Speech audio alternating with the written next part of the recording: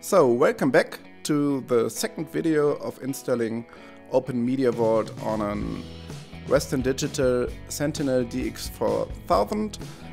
In this video we will prepare our USB thumb drive with a Debian image that is able to be installed via the serial console. So, therefore we first have to download our Debian image. You go to debian.org and then go to Get Debian, and there you get the 64-bit install image of Debian. And you have to have another software. I recommend Rufus. So go to rufus.akao.ie and scroll down and you find the Rufus exe. Just download it and open it, and then you have Rufus over here, and at the top you select your drive, then select GPT partition scheme for UEFI and give him a name and select your ISO image. So select your Debian image, choose open, and now you're ready to write your USB thumb drive. Just press start, and now you get a question if you want to use ISO image mode or if you want to use DD image mode.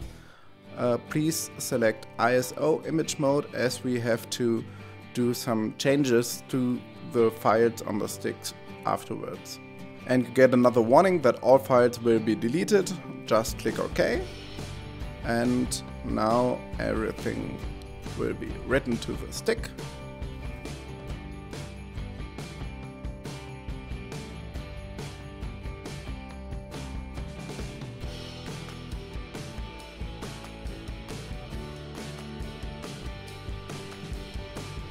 So now we are ready.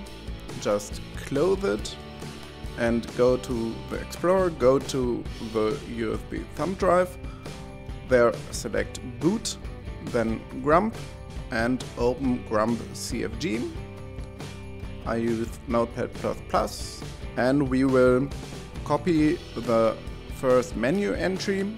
Just select copy and paste.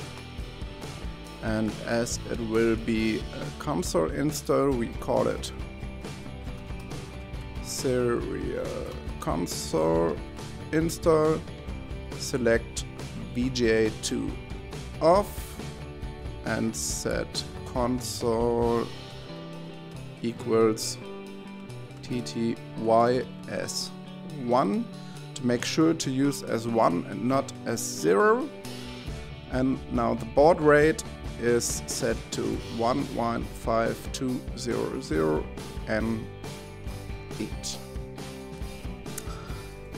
And we also add console to the terminal output so that we can see the grump itself. Just select save.